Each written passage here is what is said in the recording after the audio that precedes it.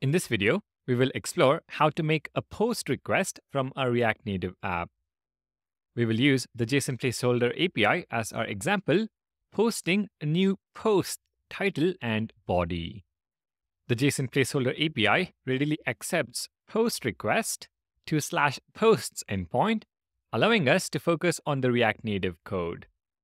For more information, you can see the guide on creating a resource. Alright, step 1, begin by creating state variables to track the post title and body. We will also introduce a variable to monitor the data submission process. Is posting, and the initial value is false. Step 2, bind these variables to UI elements. Wrap the current JSX with a React fragment, and then we will include a view above our list. So view style is equal to styles.inputContainer, which we will define shortly. Within the view, we add 2 text inputs for post title and body.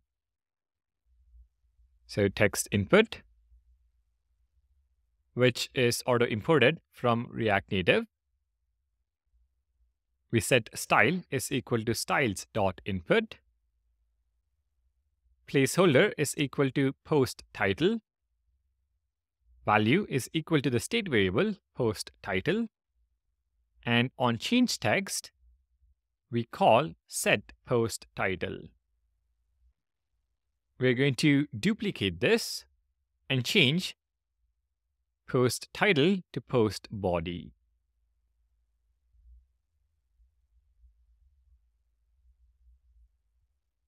We will also include a button to submit this data to the API.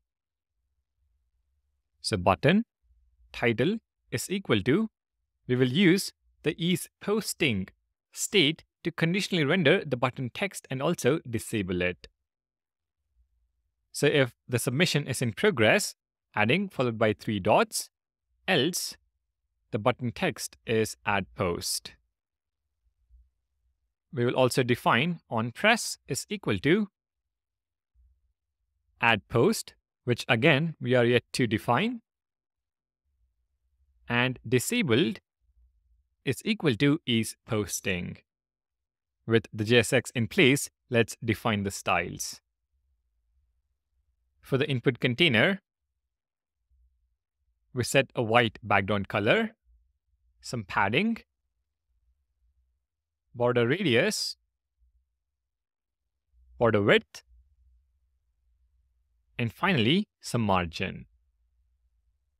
As for the text input itself, we're going to set height to 40, border color, gray, border width of 1, margin bottom 8, padding 8, and finally border radius 8 as well. So input container and input styles for the view container and the individual text inputs. Make sure to also import button component at the top.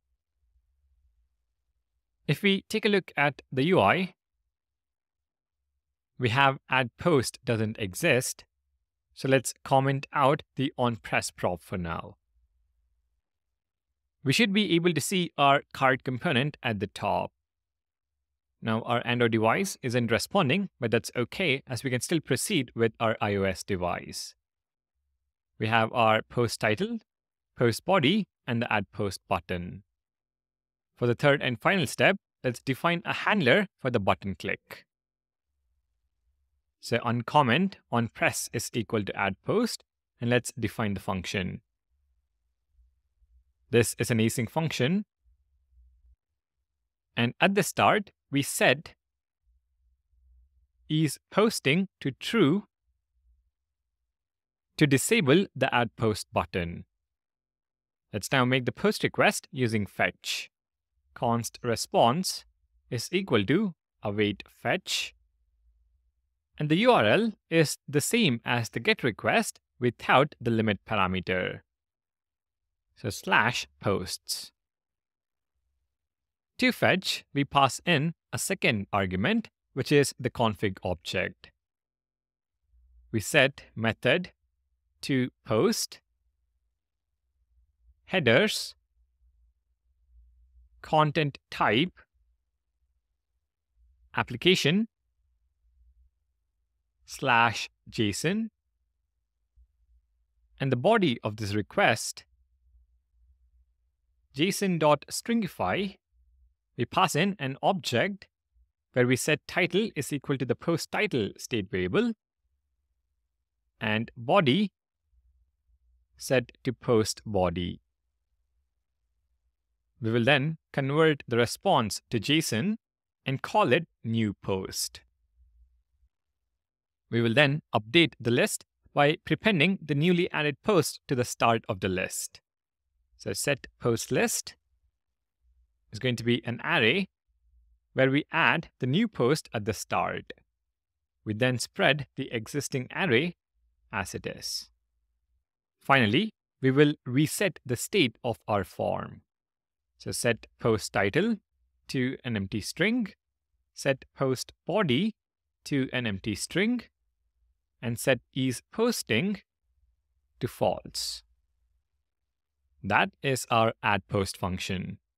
If we head back to the UI, fill in title, test title, and test body, click submit, you should see the button being disabled with different text for a fraction of a second. And now you should see the newly added post at the top of the list, test title and test body. This, of course, is not persisted and is lost as soon as we restart the application. But this is how you make a post request from a component in React Native. We are using fetch in this section, but you can use something like Axios or even TanStack query. All right, thank you for watching, and I'll see you in the next video.